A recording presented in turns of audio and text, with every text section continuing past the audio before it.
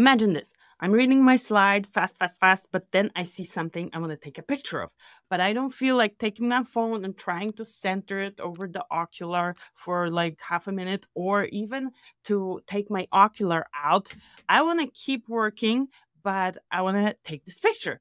What do? Well, microscope camera and a microscope screen like this one is the solution. This is my newest, most favorite digital pathology thing that I recently got from iMiller's microscope. And today I have Mike Miller to tell us how exactly to take pictures with that device. How exactly to take pictures with that device without needing to connect anything to the computer. Zero workflow disruption. Let's dive into it.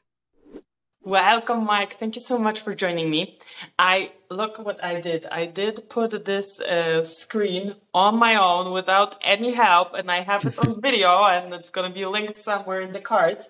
And I'm super happy that you joined because I want to know how to take pictures with this thing without connecting it to the computer. How do we do that? And you already gave me some instructions. So what you have there is the Path4k camera that we provide at iMiller, and we have the optional HD screen that you can connect right to the camera. So it's a really good tool. Perfect. There we go. So you can see actually, yep, there is a camera there, and as you said, the mounting screw is very simple, just one thumb screw to mount the camera on the screen onto the camera. It's a really useful tool, what we like to call as a heads-up display. So if for ergonomic reasons, you can look at the screen instead of the eyepieces. For teaching purposes, you can have the image up for other people behind you to see easily. So it's a really nice tool. And as you mentioned, yes, it includes a lot of components and characteristics of the software without needing a computer. So I think you have some little additional components that comes with the camera.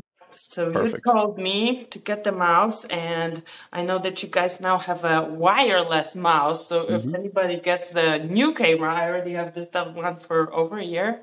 I don't know, definitely over a year. So now they come with wireless mouse, but I have a wired one with a USB cable, and I do have an SD card, because to do this, we need to put the SD card in the camera right there, right? Perfect. Exactly. And again, yes, the mouse comes with as well as an SD card. And actually, we are kind of actually switching the camera over to a slightly newer version that allows you to save it to a USB stick, right? SD cards are a little bit older and more complex, and USB is easy. So you're going to be able to use a USB stick instead in the future, but same functionality. So my thing is old.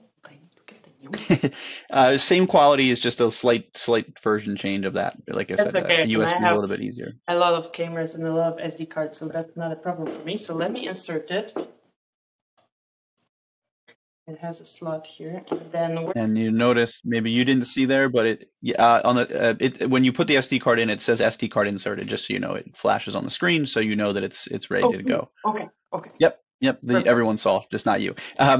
The mouse goes in the back. There's going to be a USB port that says mouse, and you'll plug it in right on top. In the camera or in the screen? In the camera. Yep, good question. Right into the camera. Yep. So the camera has its own, call it, little microcomputer in there that allows you to control the functionality there. I have my mouse. Let me show what is happening on the screen, maybe. Okay, so I have my mouse, and magic happened. There you go. It shows stuff on the. So, Mike, can I record what's happening on this screen as well? Like screen You can, recording? Aleks. Yep. So, if you want to put a slide on first, of course, that'd be important to see a nice, pretty picture. Right. I have there my we go. favorite slide for demo purposes. It's an adrenal gland from an opossum with a parasite belonging to the apicomplexan parasites, Besnoitia, and it basically are those blobs. Okay. They're perfect. I'll take your word for it, but perfect. So so the first thing someone may want to do with a new camera is adjust some of the settings, right? So if you now move your mouse to the left side of the screen, you're going to see a camera settings window. There you go. So you asked about image capture, or actually you asked about record. So the camera can actually do both. So you're going to see there a snap button as well as a record button. So when you click snap, it's going to give you a notice that the image was captured. And when you click record, it's going to start a timer and it'll then start recording the video. I did start the timer. I'm going to keep it So is it recording just the image from the camera or everything that's happening on the screen? Like, will it record me showing up the, like, if I pin this upper toolbar, will it record it too or not? It's not going to record the toolbar, but it's going to record Okay. anything you do on the screen. Yep. Yep. Okay. Good question. So let me do some annotations. So yeah, so again, in the live view, you can, or in a captured image, you can annotate. Of course, we want to make sure that your microscope is calibrated ahead of time, but that's something that we can help guide you through. We have videos to calibrate the scope with. A different video on that, and I have a special calibrating slide, so I'm going to link to that as well, either in the cards or in the description below. So yeah, once it's calibrated, of course, you want to select the magnification you're using so it's accurate. But then you'll see there that you get a large selection of measurements. You have a standard distance line, you have parallel line tools, you have circles, radiuses, angles. You can even do an area tool to figure out the area of a cell. So it's very, very powerful in the software capabilities, measurement capabilities that you get, again, even without a computer, just live on the screen. Okay. You can change the color, the size, the thickness, the font, all that stuff, as well as easily adjusted. I see the trash can.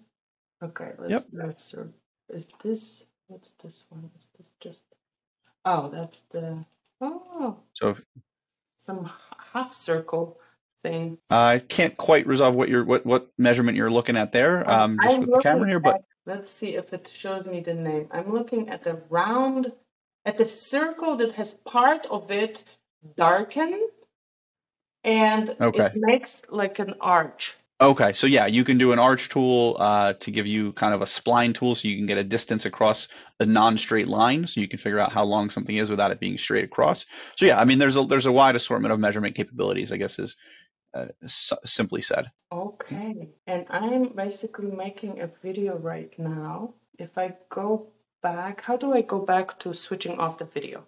Yep, so you pinned the top toolbar, so what you're going to do is unpin that. Okay, and then yep. And then it'll go, and there you go. Okay, I stopped my recording. All right. And my measurements stayed on the picture. Do they stay forever when I take a snapshot, or how? So great question. There's, just like most camera settings, software settings on a computer, you have the ability to capture with or without the annotations. So it's just a matter of how the customer is expecting or wishing to use it. It can be customized to their needs. So they can capture and merge the images together. They can capture it separate as well. Okay.